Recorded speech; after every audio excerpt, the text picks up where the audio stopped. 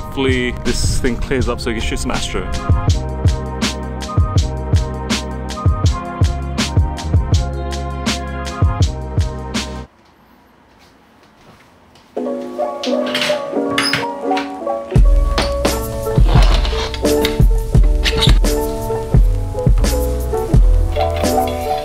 Hey everyone, welcome back to my YouTube channel. Today I've got a bit of a different video. It's not a vlog, it's a tech review kind of. I've got the brand new Pixel 5 from Google. This isn't going to be a full in-depth review. If you want to see one of those, there are plenty on YouTube already. This is more going to be a casual sit-down type of video, so let's get into it.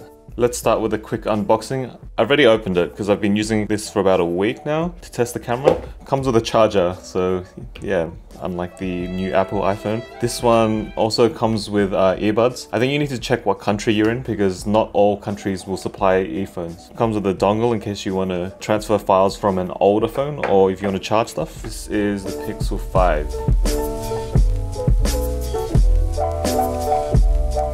So let's start with the 5 new things I like the most about the Pixel 5. So the first thing I like about it is its size and weight. It comes in at a feather weight of 151 grams only, so it's really light. You have to kind of hold one in your hands to really get the feel of it. Even though it's this small, the battery size is still 4000 milliamps, so it'll get you through the day.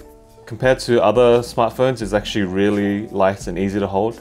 It doesn't feel cheap at all, even though it's so light. It's constructed out of unibody aluminium, which is pretty cool. Alright, so the second thing I like the most about it is the fingerprint ID.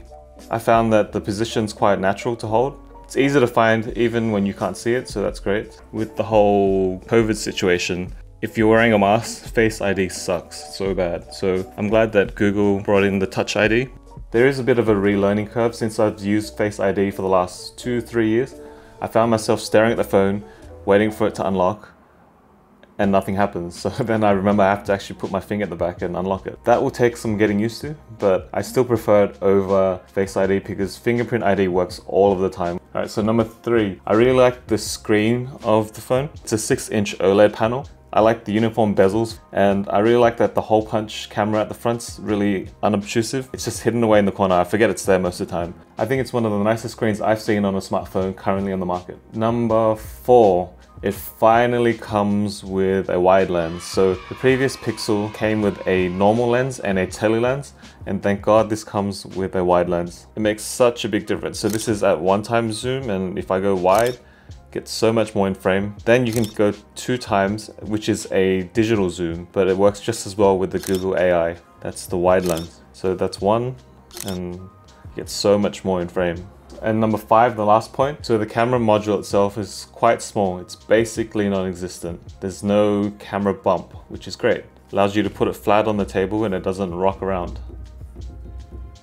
That being said, let's jump right into the camera specs and what I thought about the camera. I've been using the Pixel 5 to shoot video and photo for about a week now, and I've taken it to multiple locations, from shooting the Sydney Opera House to shooting astros. Let me show you some of the samples. Alright, so this was shot in 4K 60 on the 1x lens. This footage is unedited at normal speed, and this is slowed to 40% speed. The 4K quality is really nice and sharp, and the colors are great. This is with a quick grade over it. I find that the quality gets a little worse at 2x zoom, but this is expected as it's a digital zoom. This is 4K 60, uncolor graded at 40% speed. If you use a slow motion feature, it scales down to 1080p and the quality does take a little bit of a hit, so I'd recommend using the 4K modes in 60 frames and slowing it down in post. I have noticed with the active stabilization on, the frame does sway a little bit, as you can see here. It's hunting left and right, but this can be fixed by just turning the stabilization off in the settings. Alright, strong disclaimer. This phone does have IPX8 water resistance, but that's only in fresh water. It does not protect against salt water. Do not try this at home. Alright, quick vlogging test. I'm out here shooting some samples with the Pixel 5 with Julian again. I'm always with this guy apparently. But this is how the audio sounds. We're shooting front-facing cam. I've actually got a selfie stick, so it's a bit extended. But if I were to hold it like with my hand, it'd be this close. Which is fine. It's hiding again. But this is how the audio sounds, front-facing cam with a selfie stick. And we're shooting Harbour Bridge at the Opera House, shooting some slow-mo stuff. Yeah!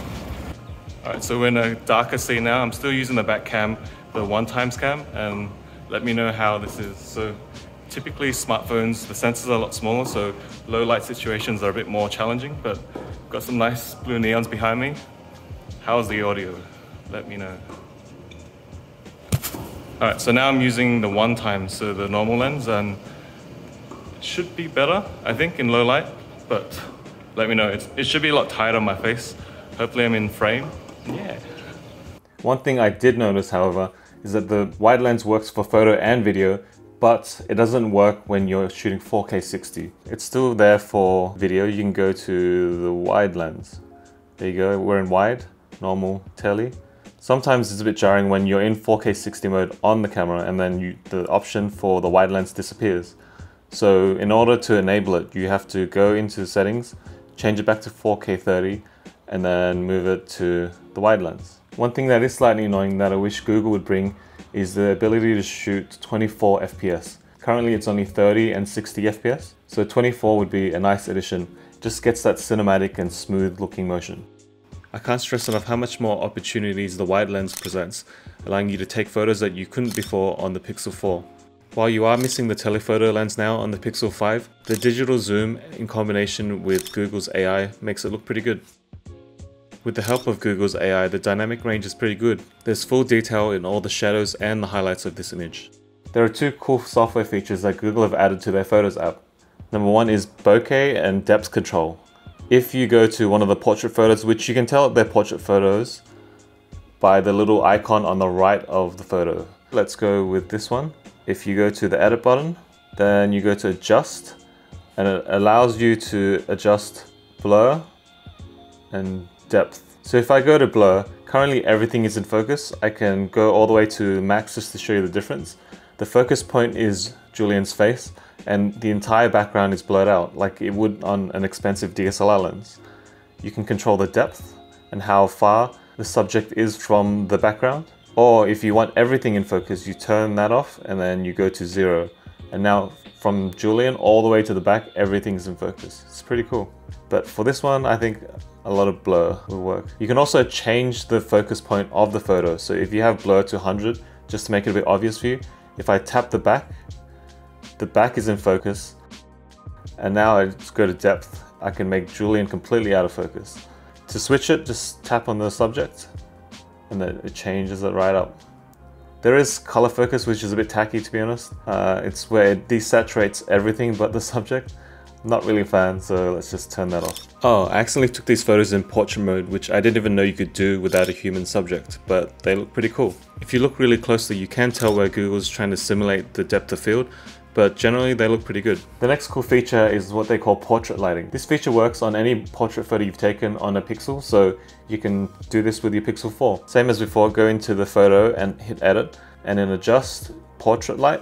So as you can see, there's a focus ring right here. I'll turn it up to max just so you can see the full difference. But basically it simulates a light around the subject. Pretty cool, right? The closer you bring it to the subject's face, the brighter it gets. But you can also move the light to wherever you want. So I can move it down to the bottom left and there's light coming up this way. If you hit auto, it puts it usually in the best location, which is the top most flattering locations for a light. So I'll hit auto, it'll go up there. It doesn't matter where you are, what lighting situation you're in, now you can simulate light with this new feature. Next, let's talk about night mode. It's super handy when you're in the lower light situations. So in the camera app, slide it all the way to the end and hit night shift. It automatically detects the light situation for you and how long the exposure should be. It's available in the wide lens, the normal lens, and zoom. It's also available in the front cam too, which is a new feature on the Pixel 5. With night mode, if you hit the settings, you can bring up astro options. So as you can see here, there's an astro function. We out here. With the boys. You can't see anything. There's Julianos. And then the other guy's over there. Yeah. Had a few beers, eh? We're shooting astro. I'm gonna shoot some astro mode with the Pixel 5. There's heaps of stars. You can't see shit, but I'll take some photo samples with the Pixel 5. Got a little phone holder. That's the Pixel 5 on a tripod. And then, yeah.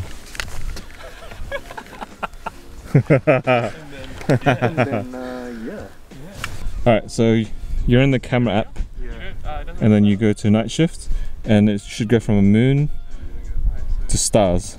That means astro mode is on. Yeah, you just aim it at the stars and shoot, eh?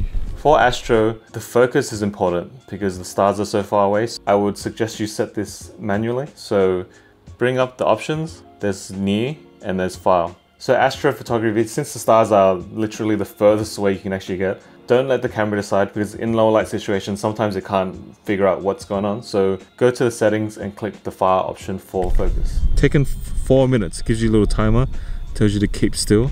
And I think it takes a 15-second exposure in brackets, I think. And then we'll do it just like AI thing to kind of clean it up. It's cool that it shows you a preview of what's going on. 2, 1. These are the results straight out of camera, no edit. Pretty insane, hey? It's pretty crazy that a tiny little Pixel 5 can shoot astro photos like this. All you really need are clear skies, a tripod, and 4 minutes. It does take a few tries, however, as not all the images come out clean. This one's a bit muddy, for example. Here's a quick color grade just to show you how it looks edited. So that about wraps it up. I hope this little camera test and review helps. If you have any questions, leave them in the comments below. Let me know what you'd like me to test and review next. Like, comment, and see ya.